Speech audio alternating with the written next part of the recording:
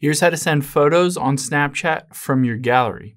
Now, if you're on your iPhone or Android and you took a photo previously, you have it in your gallery on your phone, but you wanted to send that as a snap and make it look like you just took that photo directly in the Snapchat app, I'll show you how to do it.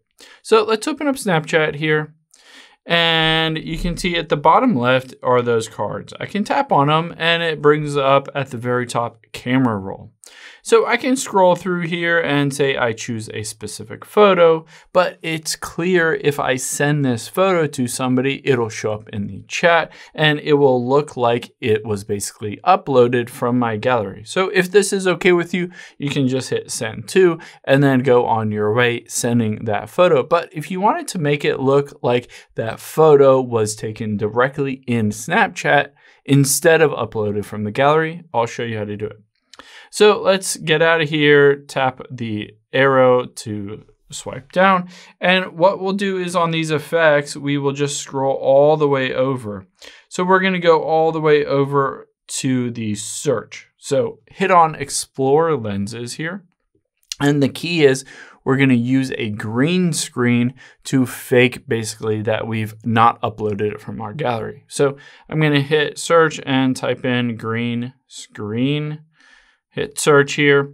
Now the key is that some of them work and some of them don't. This one, green screen in the middle here, this one works really well. So I'm going to tap on that. And now all I have to do is choose a specific photo. Let's say I want to use this one. Now all I have to do is expand this out so that it fills up the entire screen.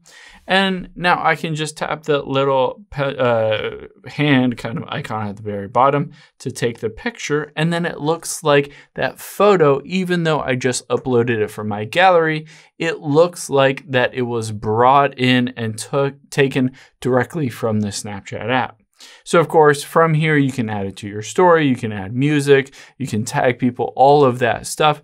But the nice thing is that we've taken that photo from our gallery, we've uploaded it and shared it in Snapchat and made it look as if we took it directly in the app. Hope this helps. If you have any questions on that, leave them in the comments down below and I'll catch you on the next one.